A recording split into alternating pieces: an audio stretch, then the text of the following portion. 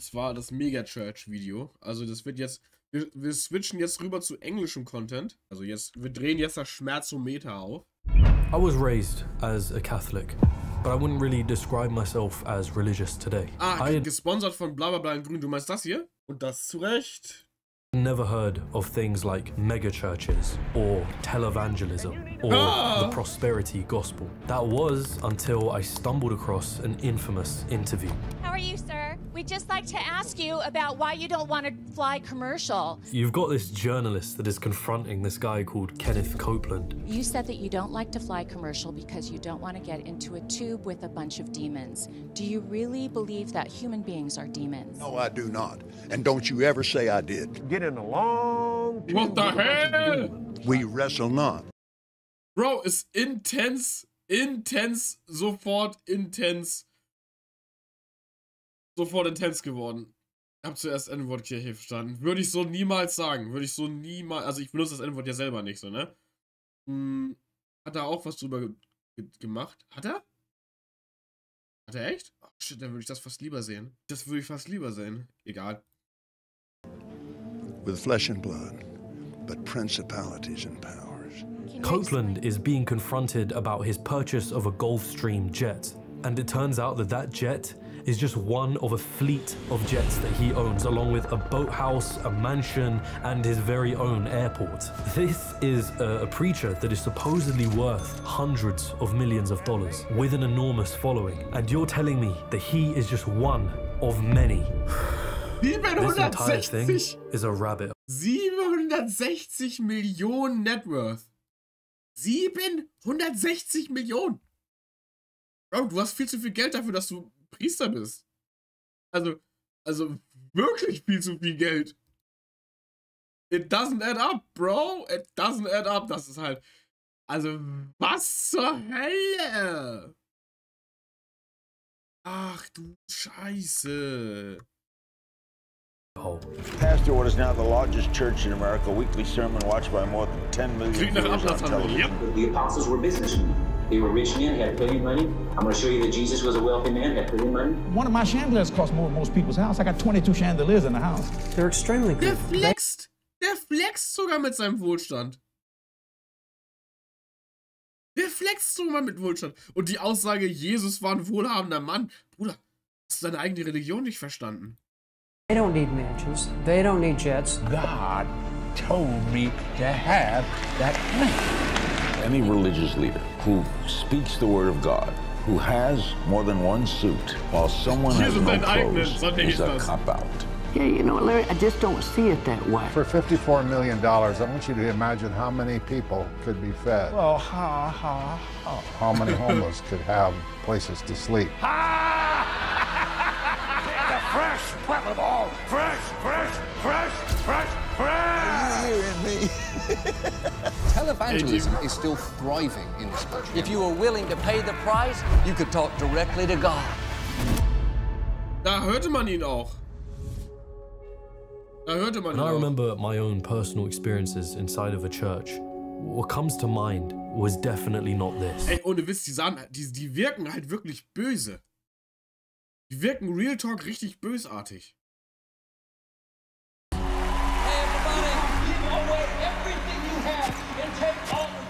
At times it's like a concert, and when the preachers come to preach, it's like a celebrity has just taken to the stage. Everyone is worshipping together, they're smiling, they're joined in their faith and devotion.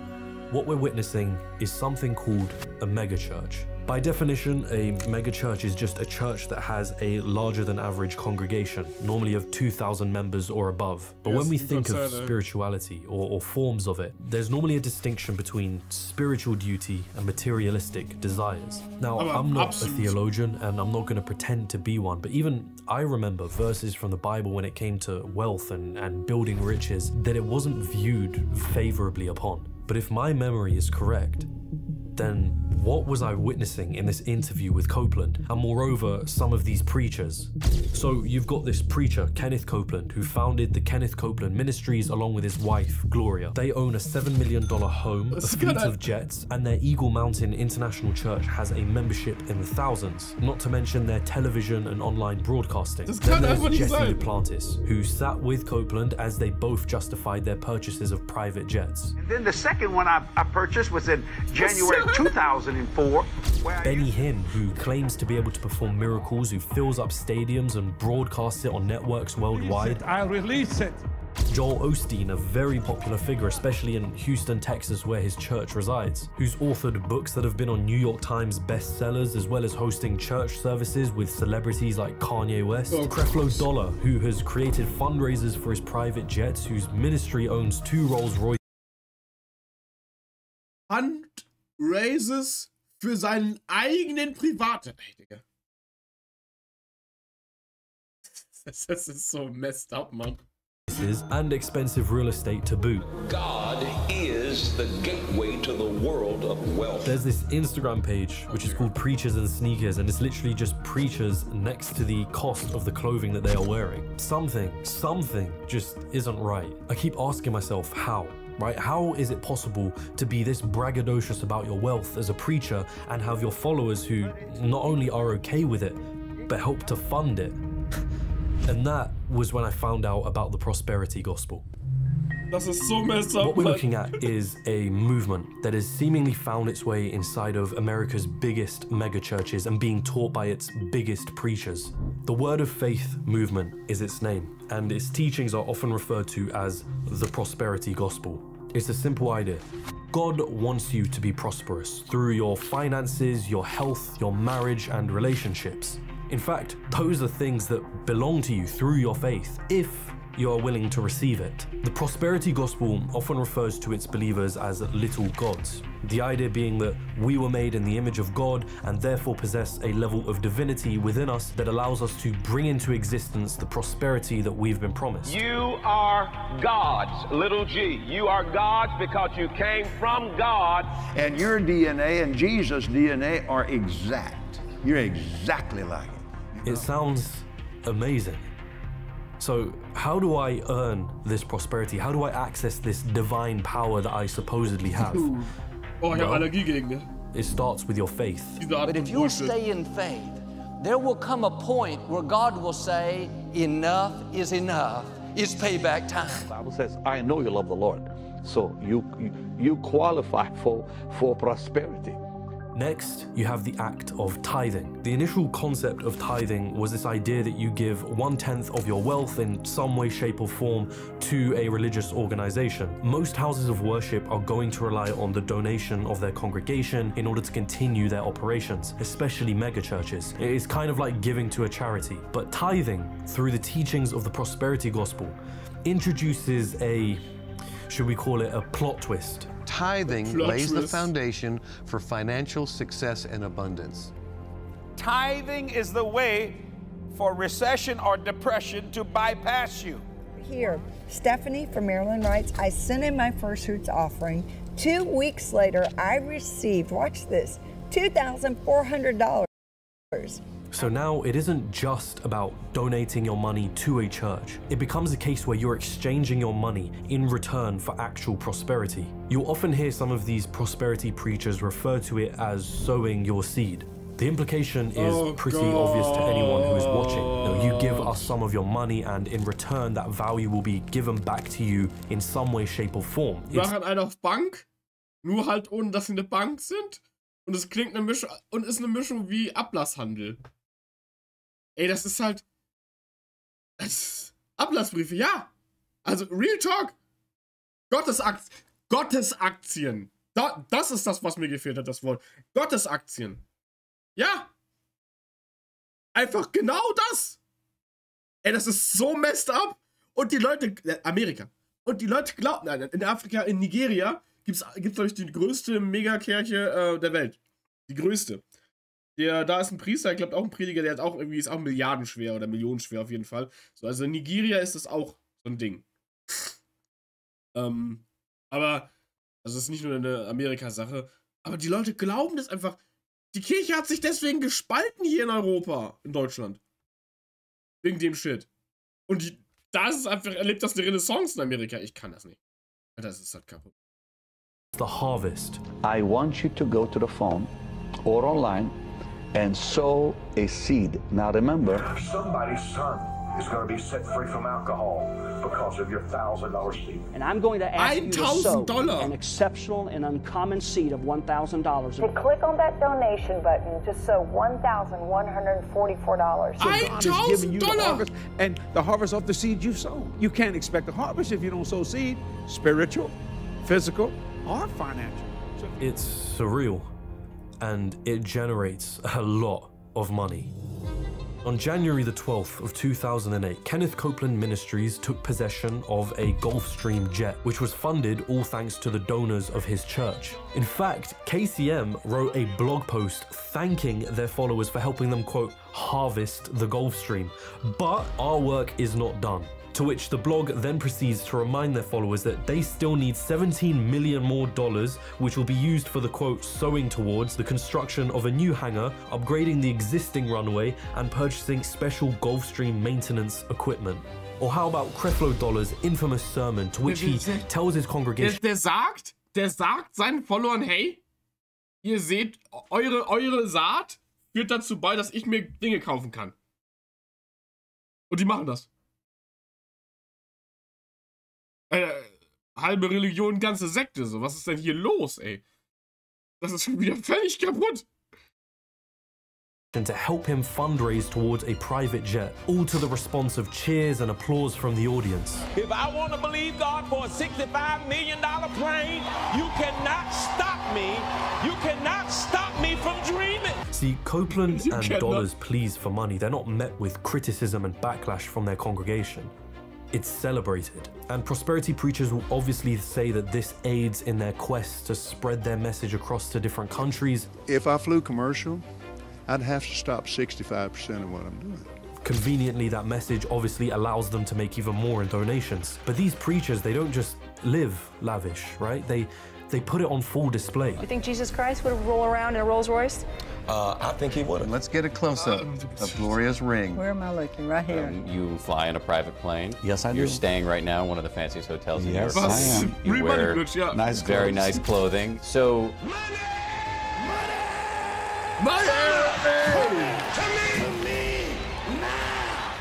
The wealth of these preachers, they're not seen as gross or hypocritical.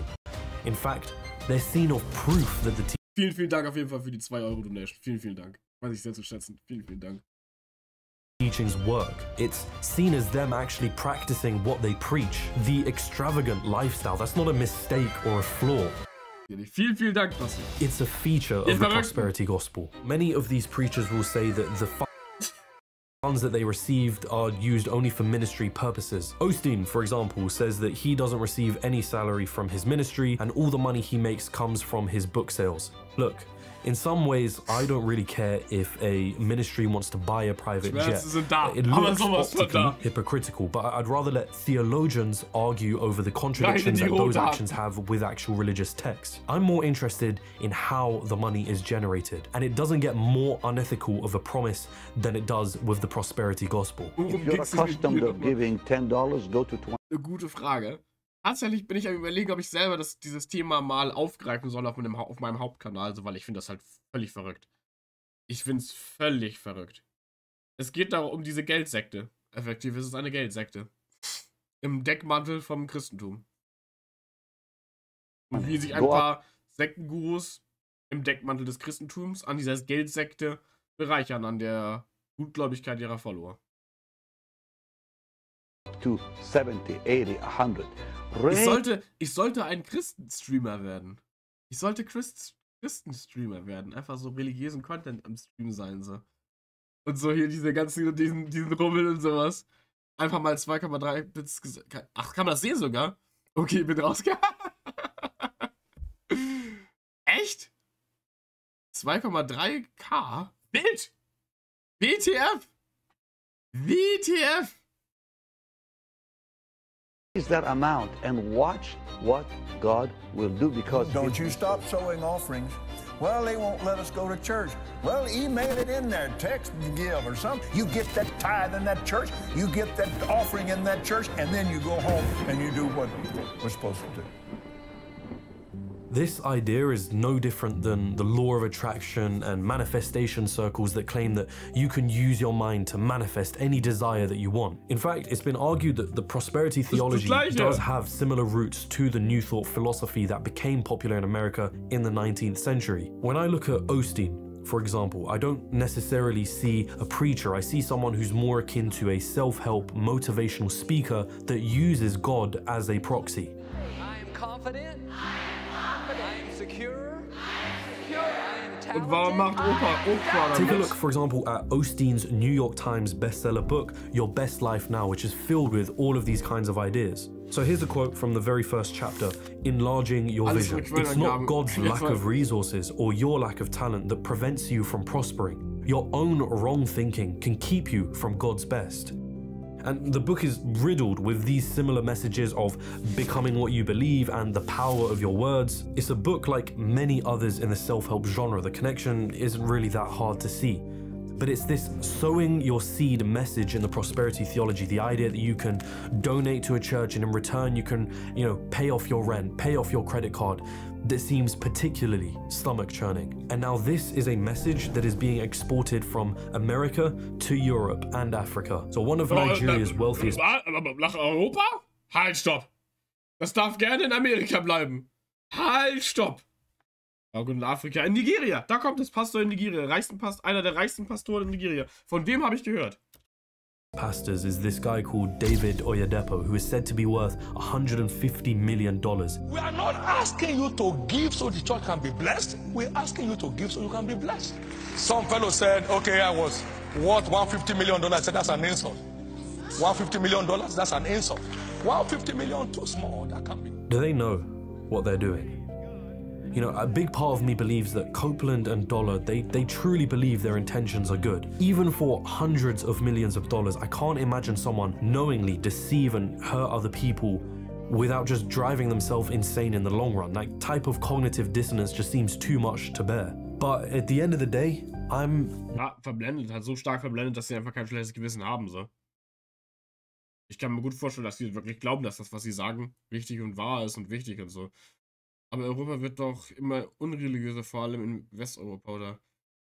Leben diese Megakirchen auch von den Wales, ja, von den Wahlen und, also Europa wird im Großen und Ganzen unreligiöser, aber die religiös sind, werden immer religiöser. Weil, also, ne? Und da ist dann halt die Art von Ideologie vielleicht sehr, ich habe ein Bild von Trays neuem Streamzubehör im Discord eingestellt. Gut. Was ist das? Bargeld los? Was ist das? Katholische Kirche digital. Ein Klingelbeutel. Ah, ein Klingelbeutel. Ein Klingelbeutel. Mit den EC-Kartenfunktion. Will doch jemand? Kann doch jemand? Was Ding ist das? Für die Saat eines neuen PCs. Ein Klingelbeutel. Never gonna know what their intentions are. I can only ever see what the consequences of their actions are. And trust me, you haven't seen the worst of it yet. Arbeit hart, bete, lebe deinen tiefen Glauben, dann wird Gott es dir lohnen. Wenn du nicht wohlhabend wirst, will Gott bestrafen, dass du nicht wohlhabend bist. Sind das nicht die Calvinisten gewesen? Es ist auch eine puritanische Bewegung, meine ich. Calvinistischer Lebensstil. Erwerbsethik. Waren die nicht? Bevor ich jetzt was Falsches sage. Anhänger der calvinistischen Glaubenslehre des reformierten Johannes Calvin glauben an Vorbestellungen, Heilen und Heilen. Müssen die Ansichten nach sein Leben, sein Handeln beweisen. Die Intelligenz betont unbedingte Heiligkeit des Gottes, alle Menschen so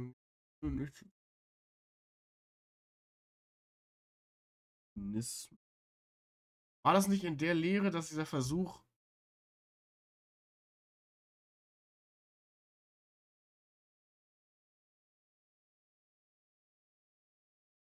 Ja.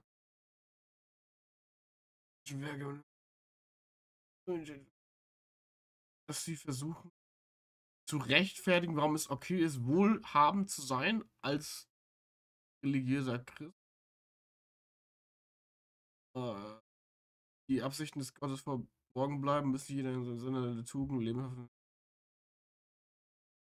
Unbändiger Fleiß und wirtschaftlicher Erfolg können in Folge alles als Zeichen für den Gnadenstand gewertet werden. Jedoch hat der Mensch keinerlei Einfluss auf die göttliche Entscheidung.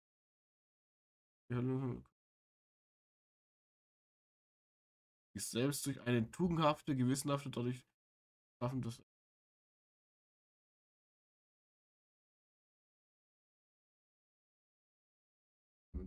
Gründerväter der USA. Ja.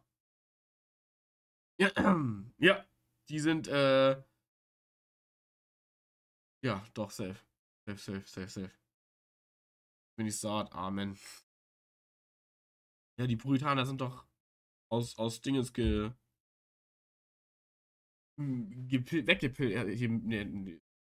migriert. Nach Amerika migriert, weil sie dort sich erhofft haben, sich ausleben zu können in ihrer Religion. Meine ich mich zu erinnern. Benny Hinn. Hinn is probably most well known for what he calls his miracle crusades. Hinn claims to be able to perform miracles. He'll bring people to the stage with all sorts of illnesses, and then with the touch of his hand, they will feel God's power running through them as they fall back, and these catchers will catch them as they fall. You had Parkinson's for 15 years. He says, oh, thanks for the anointing. Who are you? People in the audience will cheer. There are others who are stood there in awe with their hands raised in worship. And Benny Hinn isn't the only one that does this, right? This is a really common practice amongst the prosperity gospel circles. Glory to God. You're not bound to this chair. The day will come, you'll walk out of it. In the name of Jesus. What is it that we're really seeing here? Is this an actual miracle? Nein! Obviously not. I would know that there were certain things that were completely deceptive. Kosti Hinn is the nephew of Benny Hinn, and he's worked with his family, sometimes as a catcher himself. In 2017, Kosti Hinn came forward with a testimony of his time spent in Benny Hinn's ministry. The responsibility is to look really good, look really blessed, sell the narrative, make all the money, and say, look at my life. If you give to this, if you follow it, if you obey it, and if you do what I say, God will do it for you too. He described the lifestyle that he had whilst working with his family. We lived in a 10,000 square foot mansion guarded by a private gate, drove 2 Mercedes-Benz vehicles, vacationed in exotic destinations, and shopped at the most expensive stores. Kosti Hinn really believed in what he was doing. But he only had doubts when he started finding contradictions in what he was teaching and what he was finding in the Bible. Yeah, Grace Brewer was 8 years old when she was featured on an episode of CBC's The Fifth Estate in 2005, an episode that was specifically investigating Hinn's ministry. If you could have a miracle, what would you want it to be? I can walk. Just walk. Und das ist halt an der Stelle, ist das schon wieder so bösartig, dass ich das echt ekelhaft finde, ne? Mit den Hoffnungen von Kindern und verletzlichen Minorities und halt Marginalisierten zu spielen, um sich daran zu bereichern. So, das ist schon widerlich. Real Talk. Das ist schon widerlich. Is that what you want, Grace? Just to walk? Nee, ich will gerne weiter nicht. Also ja, obviously. Grace's mother brings her daughter to one of Hinn's miracle crusades. And just as she's about to go to the stage, she's intercepted by what are called screeners who tell her to step aside. According to that documentary and an insider, the job of the screeners is to screen out the people that are severely sick and ill. There's the story of Justin Peters, who is an evangelist himself and was born with cerebral palsy. During the Fifth Estate's investigation into Hinn's ministry, they attempt to get Peters to go on stage as well, and just like Grace, he is also intercepted by the screeners. Our hidden camera shows Justin being stopped by a screener. Watch as Henry whispers something to her. Then Justin is told to step aside. In another documentary from 2001, HBO were given full access to Hin's events and were even allowed to follow several cases of supposed miracle healings. These are people that actually managed to get onto the stage and claim they'd been healed. In one instance, the crew follows a boy called Ashneal and his parents as they're desperate to have their child healed by one of Hin's miracles. We're expecting miracle. We're expecting a miracle.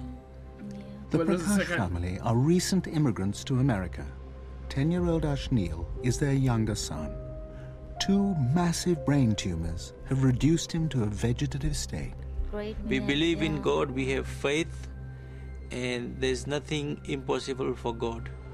Later in the documentary, Ashneal's parents actually attend the crusade and they're brought on stage to have their child healed by Hin himself. Hin gets the crowd to raise their hands and then he places his hands on Ashneal's face and says, "Expect the miracle.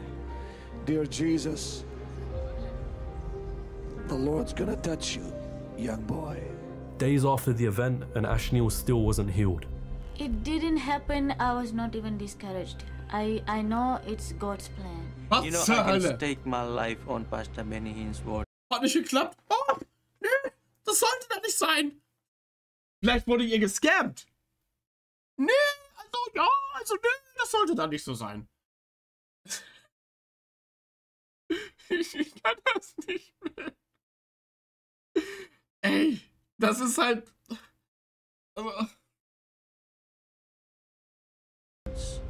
And God spoke to me last night at the Colosseum Center where the crusade was going on, and He said, donate him another $2,000, and which I'm going to do it.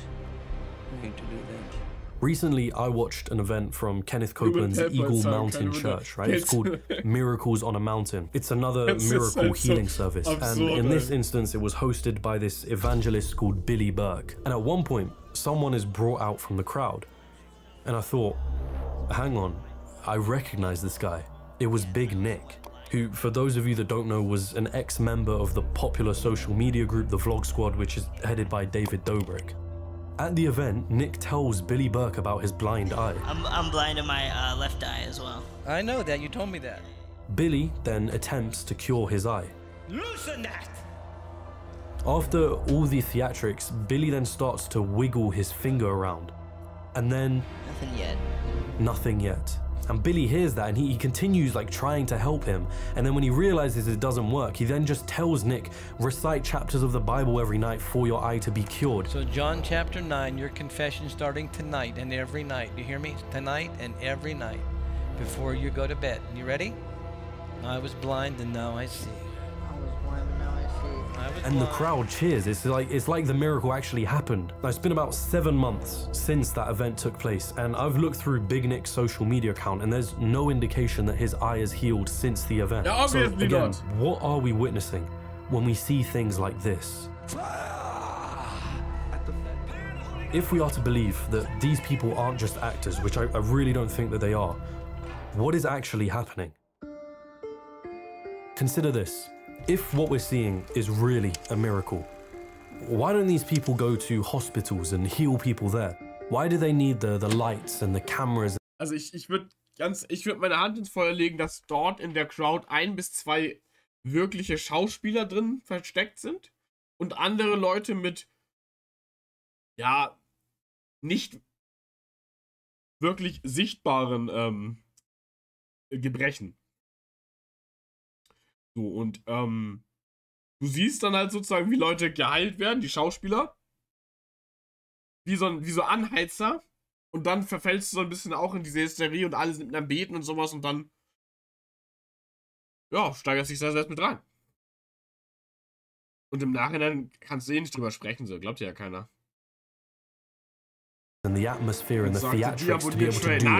In 2011, Darren Brown ran this TV special program called Miracles for Sale. In this special program, Darren Brown, who is this self-described mentalist and illusionist, takes this ordinary individual called Nathan and attempts to turn him into a faith healer performing miracles in front of an audience. The idea behind the program was to expose the fact that what is happening here are not miracles, that it's just a product of psychology, the power of suggestion, and misdirection. Now, some aspects of faith healing are just pure trickery. Right? A good example of this is the infamous leg growing trick. The preacher Todd White is well known for walking around the streets and finding individuals who supposedly have one leg that is shorter than the other. And then miraculously, White will begin to grow out that person's leg right before our very eyes. Thank you. In Jesus' name.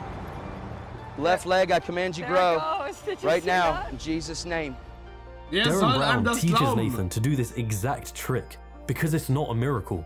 The leg growing trick is infamously used by charlatans throughout history. In fact, a quick Google or YouTube search will demonstrate how it can be done in several ways, one of which involves shifting the other person's shoes to make it seem as though a leg is being grown. If you speed up the Todd White clip of him performing this miracle and you just play it back and forth, you can literally see what Todd White is doing. But a big part of faith healing isn't just tricks like this. In fact, a lot of it is rooted in a deeper part of who we are as people. By the end of Darren Brown's special, Nathan is able to perform in front of a small audience of believers, and you can see that he too is able to, with just the touch of his hand, bring people to fall back as though they were touched by God themselves. Ja, to understand how Nathan... Weil die völlig davon überzeugt sind, dass das funktioniert. Völligst. Who is an ordinary guy versus Benny Hinn, who claims to be able to perform miracles, can do what they're doing. You have to understand the power behind what they're creating in their shows. From the very moment it begins, you're joined by a crowd of people, united by a particular cause or belief. There are those in the crowd who are already in pain, who feel as though something is missing in their lives. When they're brought together, there is a sense of oneness, of wholeness, and unity. Just think about how powerful crowds can be and what it's like to be in one, especially when you're all joined by a united cause. You're then brought into this hypnotic, or more specifically, a suggestible and open state. He wants to heal you because he loves you. You don't have to pay for it. I have 3 legs. Just ask for it. The music rises and falls, stirring a... Das liegt einzig und allein an dem Stream hier. Einzig und allein daran, dass du 3 Beine hast. Nur deswegen. Wave of experiences and emotions amongst the crowd. Then you... Die männlichen Zuschauer dieses Streams bekommen automatisch durch eine halbe Stunde gucken 3 Beine. Das ist normal. Begin to create the expectancy for what is about to come. All things are possible to him that believeth. You keep the crowd in this heightened, aroused state of mind. And as the crowd is ripened for suggestibility, the faith healer acts almost like a conductor for the orchestra of experiences that people are going through. A leader amongst a crowd of people in a hypnotic, trance-like state is something that you cannot underestimate the psychological effect of. Then the healer begins preaching their message. But don't look for the healing, look for the healer. Whatsoever you shall ask, that will I do. The crowd is full of ecstasy. The joy in the audience is a deep feeling as though you're becoming a new person. You're connecting with that of which is above you.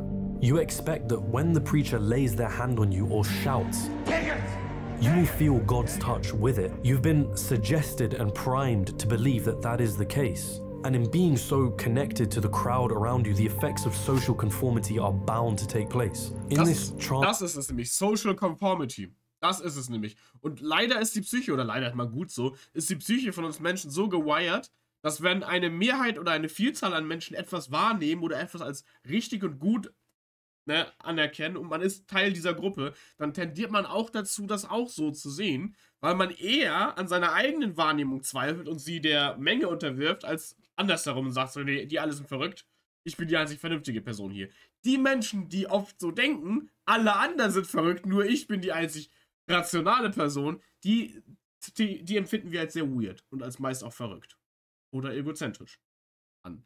Deswegen, es ist halt wirklich, ja, das ist halt dieser Massenmanipulation und Gruppenzwang und all diese ganzen Sachen, Mechanismen, die da zusammenkommen. Das ist halt gerade bei Religion, wir haben ja auch ein riesen Bedürfnis nach diesem Wir-Gefühl als Menschen. Haben wir ja. Und deswegen haben wir ja Social Media irgendwann erfunden, oder nicht? Würde ich behaupten. Und haben Religion und durch Geschichten so. Soziale Wesen und sowas. Und deswegen, da knüpft das an diesem tief verankerten Bedürfnis nach Zugehörigkeit. Und ich glaube, man muss schon eine ganz spezielle Art Individuum sein, ich zum Beispiel, um halt sowas nicht zu verfallen. Weil ich niemandem glaube und traue. Nicht mal mir selber. Und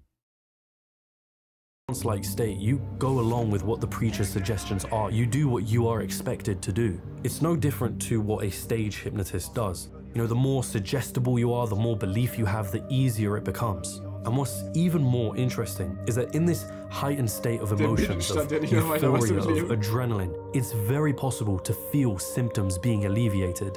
It's possible, even for someone who is in a wheelchair, to momentarily be able to get up and walk around. But what we are really witnessing is just a moment of mind over body. The placebo effect is a well-known phenomenon. It's when a patient's condition changes after receiving a treatment that by no means should have changed their condition. For example, if a patient expects a pill to do something and is told by their doctor that it'll help them, even if that pill is just a sugar pill that doesn't do anything, it is possible for your own brain chemistry to cause effects similar to what medication might have caused. The key word here is expect, because a placebo effect is mostly theorized to be caused by our expectations around a given treatment, expectations that we derive from culture and society. That's why a placebo that is given as an injection rather than a pill can be more effective. Or when you're given 2 placebo pills to take every day rather than 1, it can also be more effective. Because culturally, we perceive the latter of these treatments to have a bigger effect on us. That belief and expectancy can be so powerful as to have physiological effects on our body. And what more powerful expectation can somebody have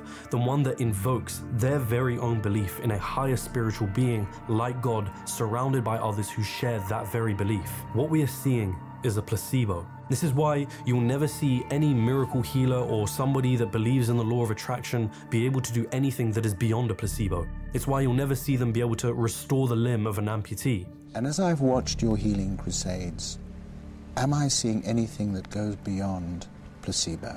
I've wondered why sometimes someone comes in and comes out of a wheelchair, walks around, runs around, and hours later, they're back in that wheelchair again. The problem is, however, that those who attend the event and whose problems and illnesses are not healed. Theologischer Placebo-Effekt. In Kombination einer Echo-Chamber, ja. Also für ein paar Minuten, ein paar Stunden ist der Körper so heil in seinen eigenen Substanzen so, dass das funktioniert. Und dann, ja, wenn dann der Effekt abläuft, so, dann ist halt wieder, na, wie davor. Ist das bei mir nur so, dass mir links nicht angezeigt? Weiß ich nicht. Healed at the event or return after the event start to blame themselves. That for some reason, God didn't want to heal them, that they didn't have enough faith. Remember Ashneel from the HBO documentary? 7 weeks after attending Hin's miracle crusade, expect the miracle, he passed away. Do you feel in any way that any Hin has let you down? No, no. Did you ever, in some of your worst moments, think that you must have done something wrong in the eyes of God to deserve this? Yes. I know there's a generational curse.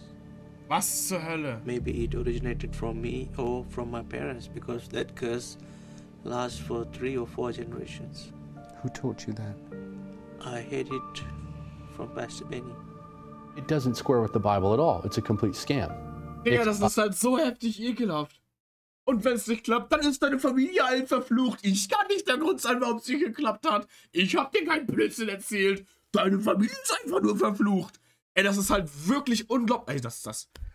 Ich mach da ein Video zu. Ich mach da halt ein Video zu. Ohne Scheiß. Das ist halt so widerlich, da muss ich drüber sprechen. Da muss ich mich an anderer Stelle mal drüber aufregen. Das ist ja bodenlos widerlich. Wie heißt das Video? Alter, ist das ekelhaft, ne?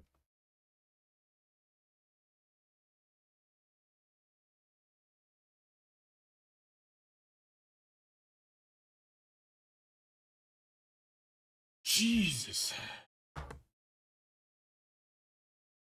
Utter deception. Increase your faith, increase your seed, and store up for the future, so that when these tragedies hit on earth, you will be spared. It is a deception to a degree that I don't think I've seen before. And you have to sit there and look at this all and wonder, surely there's justice to this story, right? No. Surely somebody takes the fall. Surely there's a happy ending to it. Surely.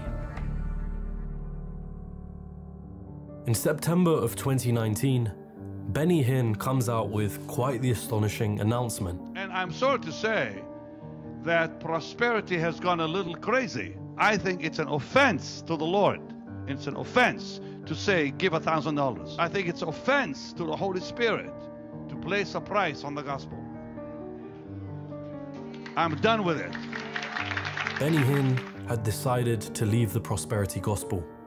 Hallelujah. Right? One of the best lessons that I could give to people is say, watch what they go back to. Watch what they give up and watch what they go back to.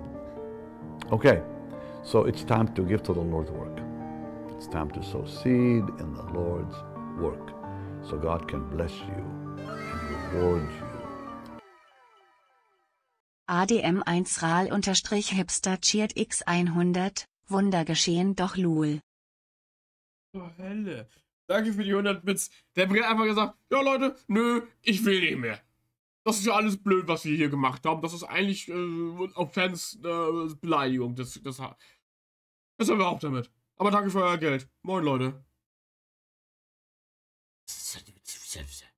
Now it's time to give to the Lord's work, because giving guarantees our financial protection.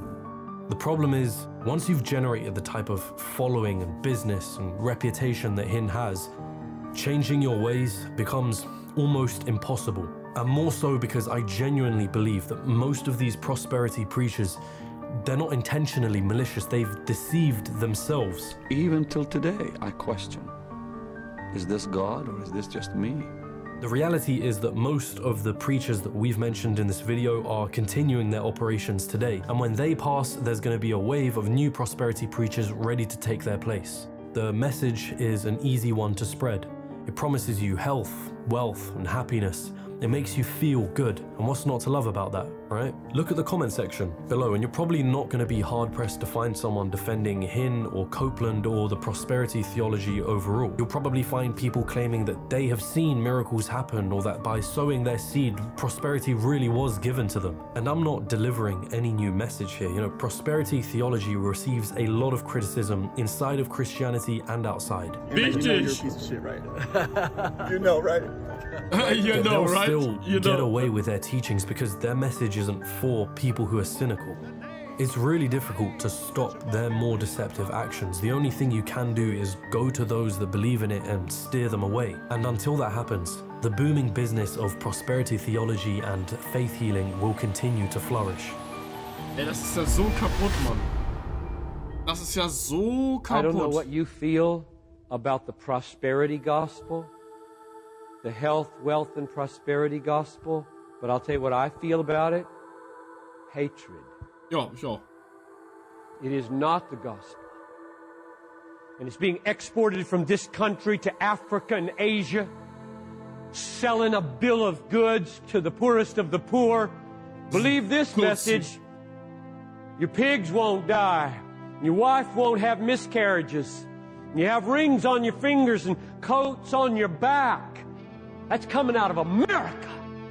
The people that ought to be giving our money and our time and our... John Piper is just one of the many preachers and ministries that actively try and combat the prosperity gospel. And although Texas is home to some of the biggest megachurches, it's also home to the Trinity Foundation, a leading watchdog ministry founded by Ole Anthony that carries out investigations into some of the conduct of the biggest televangelists. It was Ole Anthony, founder of the East Dallas Homeless Ministry Trinity Foundation, who masterminded the investigation and helped expose some of the top televangelists in the country.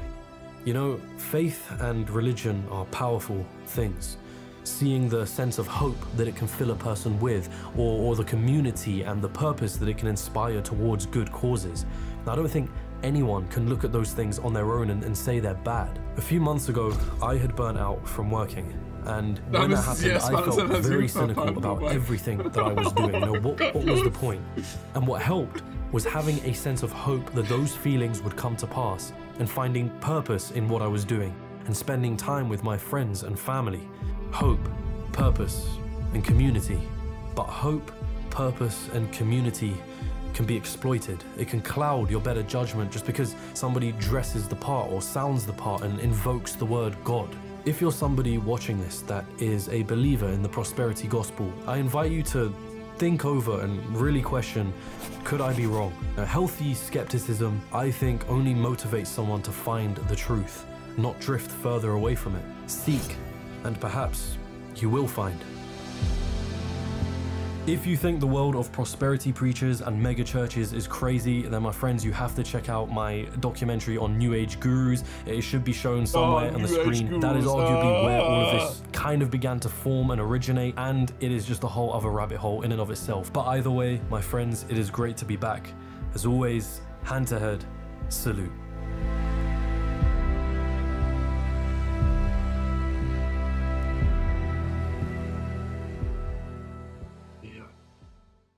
Der Schmerz. Der Schmerz. Den Kanal kann man mal abonnieren. Das war eine gute Doku. Das Thema hat nicht so... Also ich hatte das auf dem Schirm. Hab schon mal gesehen. Davon mitbekommen. Dingens hatte auch ein Video dazu gemacht. So, ne? Aber das war schmerzhaft. Also Hand aufs Herz. Ne? Gutes Video. Ey, der hat wirklich krasse Videos, sehe ich gerade. The Multilevel Marketing Cult. Lies, Pyramiden Schemes and Pursuit of Finance Freedom.